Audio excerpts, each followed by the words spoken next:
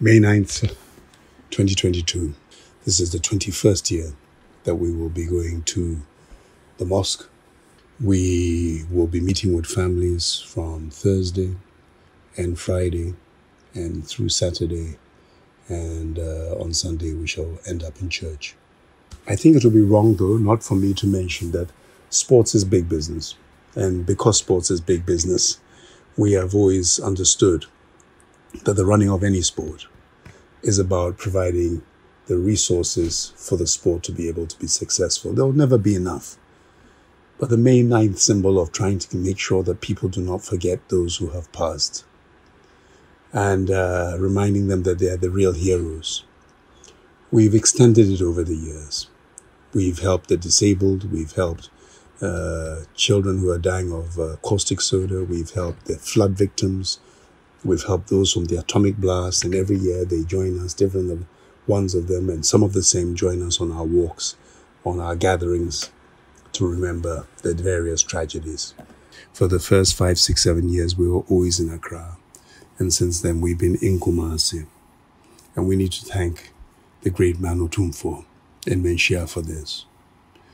I say May 9th. Celebrate it throughout May and make it part of your lives. We thank all of those who are joining us and who have joined us at the various points. The crowd in Nima was wonderful. The people that we met through the local imam was fantastic. And through Kumasi, exactly the same. May 9th. Gone, but never forgotten.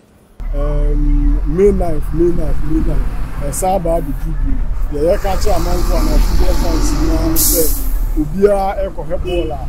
Onfa nsisaya yasese agu akwan mu se we ye fan na wo hebola kasatwie no mne oyene no mne matuma kaubia yenyi free akwan na support team no with all our heart, but me go into extremism say ebia we are we dinatami e twe abo any suet to ball the SRM as between United fan yen league top 4 ebia league the bit margin the make Ghana man House of Folk Kotoko King Faisal all the teams in and say young support team with Akumapa na yenyi oyenebia ebeba na onyon ku bi support bika say ABC dia emfa asumdwe emma no yenyi fi na won so a May 9th na happen ya na sabi won hwe won kwa won abusuafo ne won mo ma nyame enhwe won ene mpinfo so say ogu kwa me say de hwe won wo mu nyina nso etiminya good education good health yamua na enkoso na de misa de atwato ne say as a football fan no media ye ko park ya yendi nhihye na mpinfo adi ehye na ade atoko no amaye na yenyai sa extremist supporting no say obi ka we na edintokaba yenyim fi o na onu so a sabi May 9th no happy yam nyame emo mo kwabia no mo be pa bidase na ka pa na no ni has ni ko but na the papa tin the gadget so the papa the see dia say we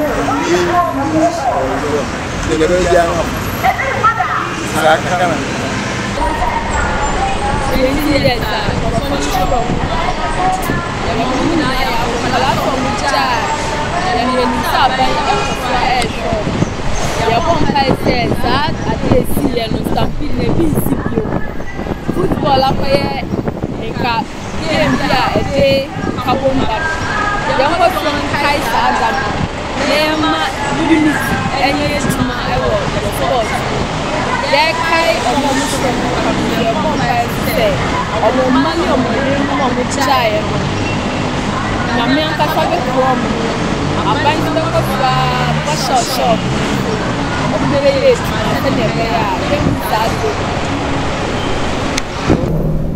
May 9th no aye abakosem bia Ghana yeti ane era ho enti ne America ne se omo a anaya ye ni giball ho no ahweye ne ese ye hwe se wo ko hwe ball a ese wo hu se ball na okohwe munkoye gidigidi so corner say hono ye crowded so make sure say mo bet me a distance mo ho kakra anya hwe kra no ye wo